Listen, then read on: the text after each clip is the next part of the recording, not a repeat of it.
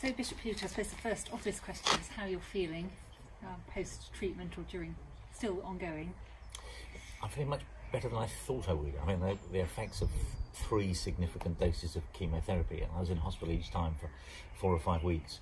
I mean, left me completely sort of flattened, lack of energy, just sleeping all day. And some days when I was in hospital, I couldn't get out of bed. So to be up and walking and enjoying the countryside and being able to think clearly. The other thing I noticed was that when I was on lots of medication, that somehow I just couldn't focus and think. And so it's nice that I feel I'm well. And you're still going back to hospital, you're still undergoing some treatment? I was in hospital in Taunton today, I was in Bristol yesterday, and they gave me good news, which is they said today that I was in remission. I said, well, can you tell me what remission means? And they said, well, it means that when we look at your bloods, when we look at your bone marrow, we can find no trace of leukaemia.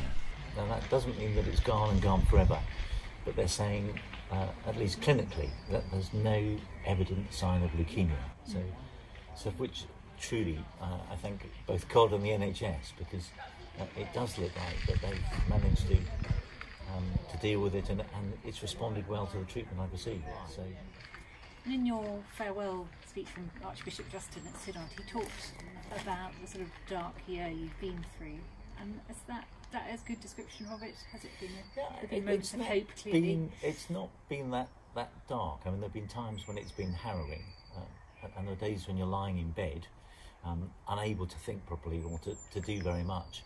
And I spent weeks just in a room with no visitors, so the only staff I saw were the NHS staff, who were not only incredibly professional, but they were so kind.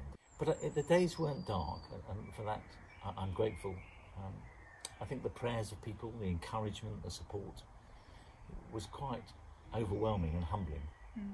What did you think was the one thing that sustained you? You obviously had Jane, but who wasn't able to visit you very often, was she? No, for several weeks she wasn't allowed to come at all. Nobody was allowed to come. And I wasn't allowed to leave the room or even open the window because they were very worried about infections. I think it was just knowing that people were cheering me on and praying for me and encouraging me.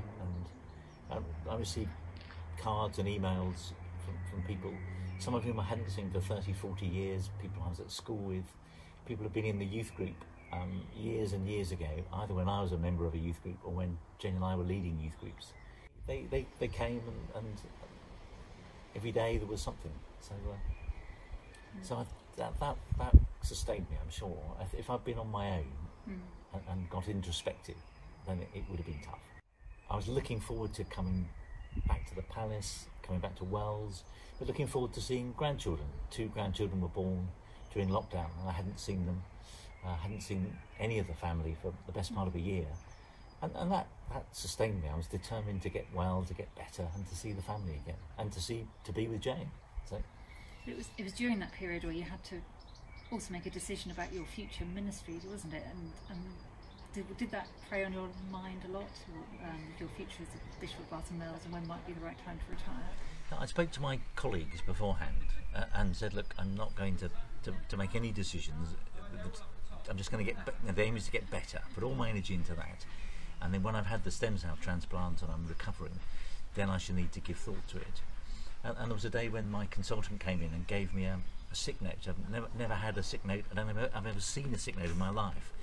And she said, you're unfit to work for 6 months. And we talked about it. And she said, most people who have this treatment don't get back to work for 9 months or for 12 months. And she said lots of people will never get back to work after the processes and the treatment that you've had. So I think that was the moment when I knew that I couldn't just sit around for 6 months or 12 months and hope I would get better, because I think the reality is that I would never be well enough to do the job properly and fully and completely again. So that made the decision much easier. It must have been a moment of great sort of sadness as well, after all you've put in over the last 7 years. Was it a really difficult decision to make? I think the decision was clear. I think I've got no regrets. I've been ordained 41 years.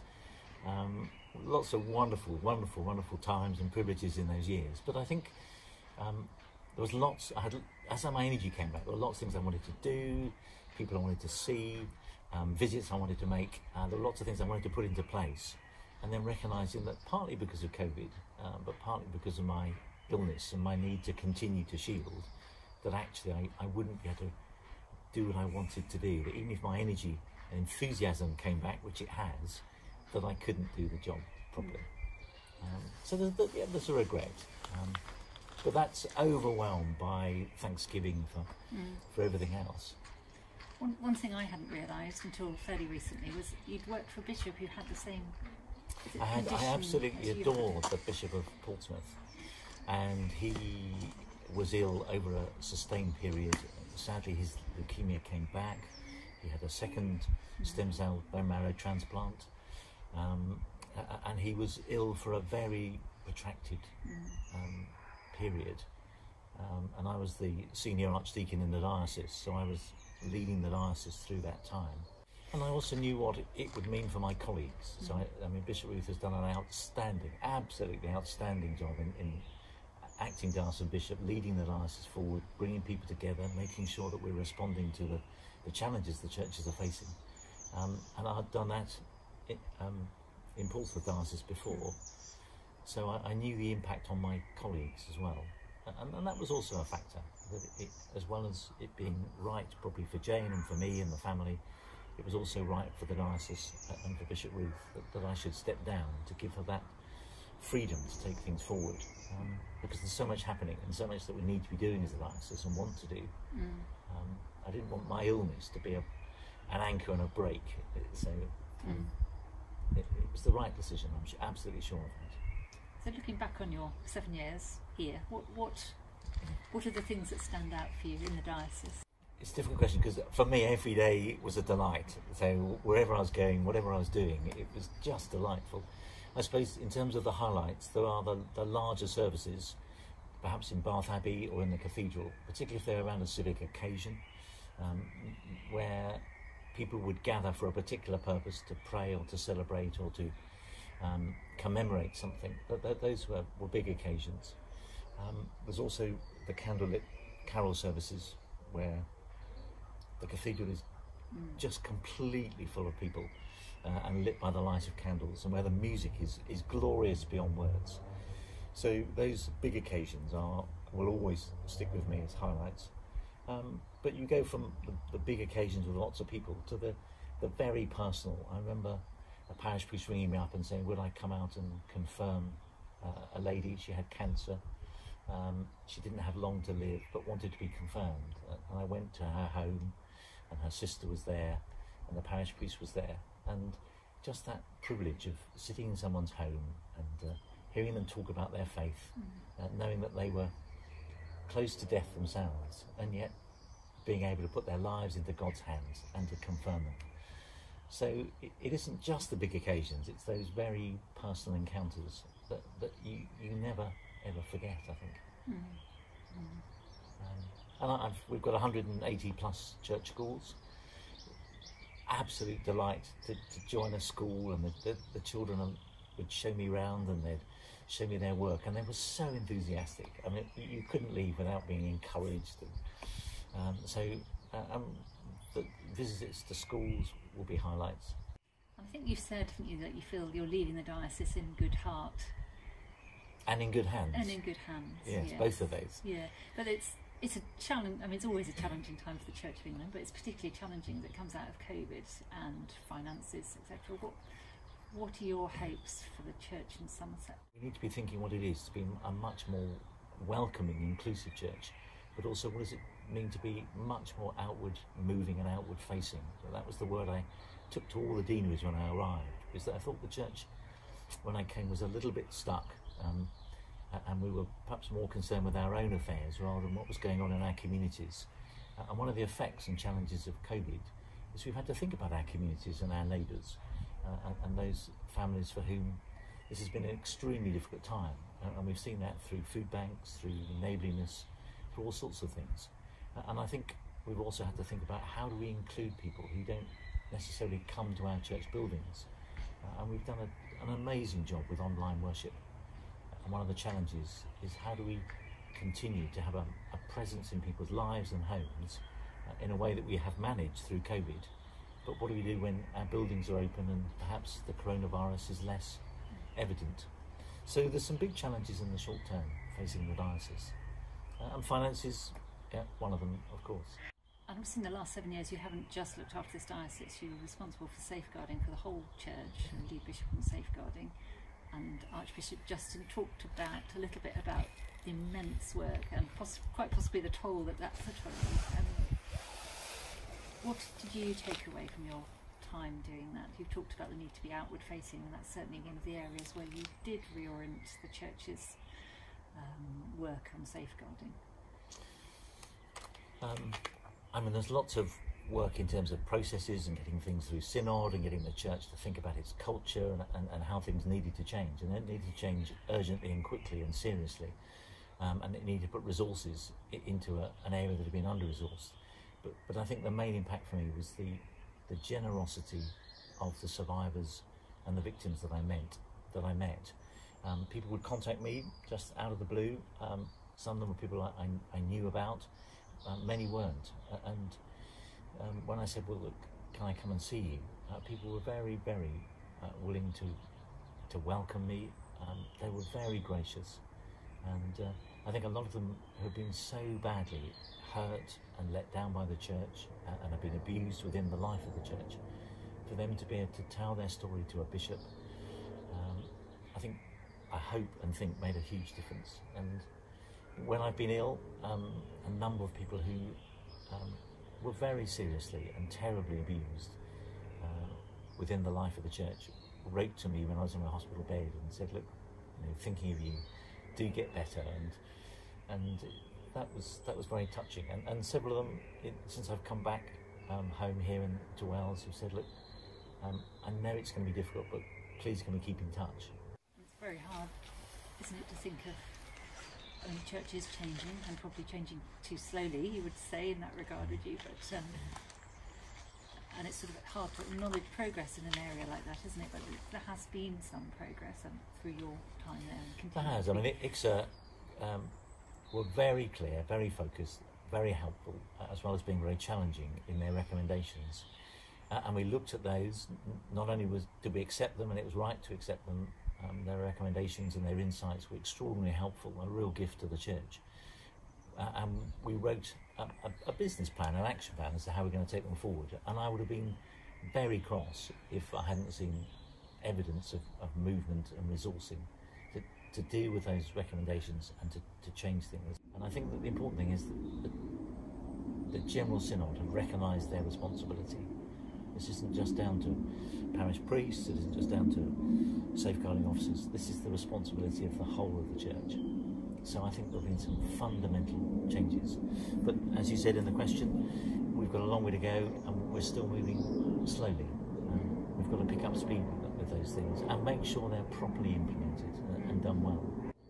Because we need to win back the confidence of people who have lost confidence in the church, and we need to be able to honour those very brave people who've come forward and have talked about their own experiences, and those who went to ICSA and told their stories at huge, huge personal cost.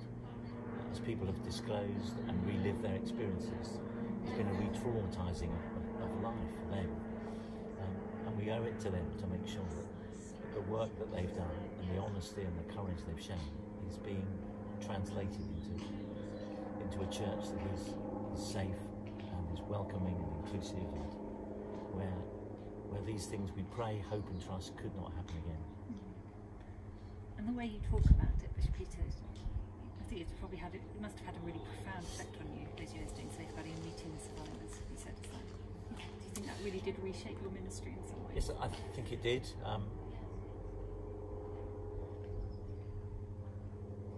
You have to sit in silence, really, as you do if someone's been bereaved. But there was an intensity of emotion and extraordinary trust that some people have been abused by bishops or by clergy, and being prepared to meet with me. Sometimes we met in public places, or people invited me to a safe place, or people invited me to their home, and an enormous amount of trust because if those conversations had gone badly, then I would have been adding to their hurt and their anger. I don't think I felt at any point the need to defend that which was indefensible. I didn't.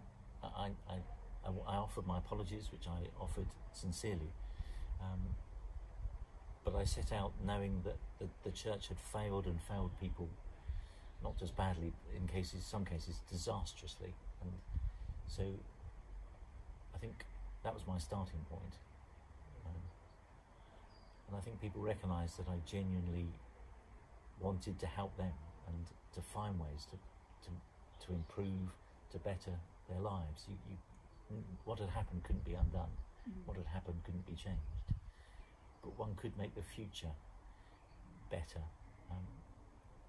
even if the past was always going to be absolutely appalling. And the sense that again, that God was going with me, that I wasn't just doing this as Peter Hancock or as the Bishop of Bath and Wales or as the lead bishop on safeguarding. I was going in God's name to share God's love and to where appropriate, to pray with people and to listen to them, and knowing that before I arrived, God was going to be at work, and that actually He was going to do something. It might have been bring people some peace or some healing or some a sense of forgiveness or a sense of hope. I didn't know what God was going to do, but I was confident that when I was on the train coming home, He would have done something. And I'm pleased that there are now 3 safeguarding bishops rather than just one, because I think it was a heavy load for one person to carry. What strikes me about you is you will always, despite what you've gone through in the last 18 months, you feel somebody very full of joy and love and whatever you encounter. And I wondered, your faith is the source of that, is it?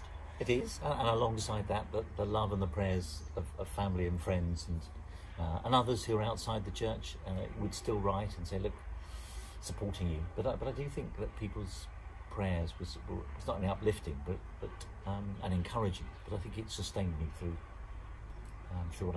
the months I've been through. Because you're quite cut off and isolated and separated, so those emails and cards and phone messages and WhatsApps were really just delightful.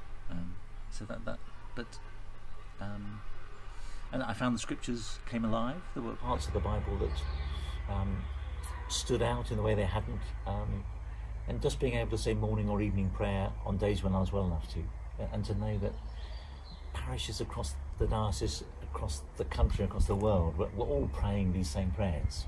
It was very sustaining that, although I perhaps hadn't seen anybody in my room for 2 or 3 hours, that actually I was not alone. I mean, not only was the Lord there, but I was part of the family of God, the people of God, right across the world. So it was knowing that my faith was shared alongside the faith of so many others. How would Jane describe you? I think she would say that I'm always very positive. That means that sometimes you're not always realistic about. And I always thought I could achieve more in a day than I could. And I'm someone who looks forward rather than back. So. Do you feel changed by it then? Not just physically. I am. I mean, I think when you're lying on a hospital bed on your own, there's an opportunity to reflect on things. And I think I was over busy, over enthusiastic and over energetic, really. And I think actually to calm down, slow down, and to be able to look God in the eye and listen to His voice was something that I haven't done enough of. So a chance to read and reflect and think. And so I think that's made me more reflective, and therefore I hope more responsive to the needs of others, that I'm not just rushing around from one thing to the next, that I've got time to think about what I'm doing and what priorities should be, and that's a good thing. Is that something you'll take into retirement? Think about it. I mean, I hope and expect to have a busy retirement. I don't know what I should be doing, but I can't quite see me just sort of sitting on a garden pitch in the sun. Well, I'm not allowed to sit in the sun because of secondary cancers and things. So, but I can't see myself lying under an umbrella really all day. But things have a habit of coming and finding you, I think. So, Is Jane glad you're retiring? I think she is. We've had such a huge amount of fun, and actually we've had quite a shared ministry, which has been lovely. It's been the most wonderful support. I remember looking out of the window in Bristol, and she was quite a long way away, walking down the road, and she stopped just to wave goodbye. I remember just breaking down into tears because I realised just how much I loved her. The last question, probably. Looking forward to, we talked about the challenges of the Church of England and all dioceses. I suppose I wonder how much faith you have it's going to weather all those challenges. There's obviously always bad press about declining numbers, and the church didn't act was invisible during COVID, etc. How much faith do you have that the church will emerge? We have to make changes. Changes will be forced on us. Some of those will be painful. Many of those will be challenging. So in the short term, it's going to be a difficult time for the church, particularly as we are reaching out, and there's so much we're trying to get involved in the life of the community in a way that I don't remember the church wanting to reach out into the big issues of the day in quite the same way. For the last 20, 30 years, we've been slumbering a bit, and the days for sleeping and slumbering are gone. And I think we will continue to see numerical decline for a while, but the church is based on the resurrection. It's based on God. It's based on the love of God. The first bishop who came here came in 909. It survived 1,000 years in Bath and Wells. And when people say, oh, the church has had its day, I don't believe that for one moment, because it's the church of the living God. It's the church of Jesus Christ, risen from the dead. We're still in the Easter season. And so in the longer term, I'm confident that the church may be different, but it's going to be just as active and relevant to the lives of people. And I'm encouraged in this diocese by the young people who come forward to be confirmed, by all that's going on in our church schools. It's extraordinary what's happening with our chaplaincies. We've got, as you would know, now hundreds of people who are in different places in different ways are acting as chaplains. That's something which God has given, and people are hearing a calling to that. And then of course there's our pioneer ministry, people who are beginning to hear a call, not to work within the church, but to work from the church in the world. And those are really exciting things for the future. And they're gaining momentum. And so all of those are getting stronger and they're more effective. So I'm very confident that for the Diocese of Bath and Wells, that there are people who are faithful, prayerful, dedicated, committed, and it's on that basis that the church will continue to grow. It isn't necessarily about strategies or visions or finances or buildings or resources. It's the people of God being the people of God, living and telling the story of Jesus, and there's more evidence that people are finding a joy in their faith. So I'm very confident.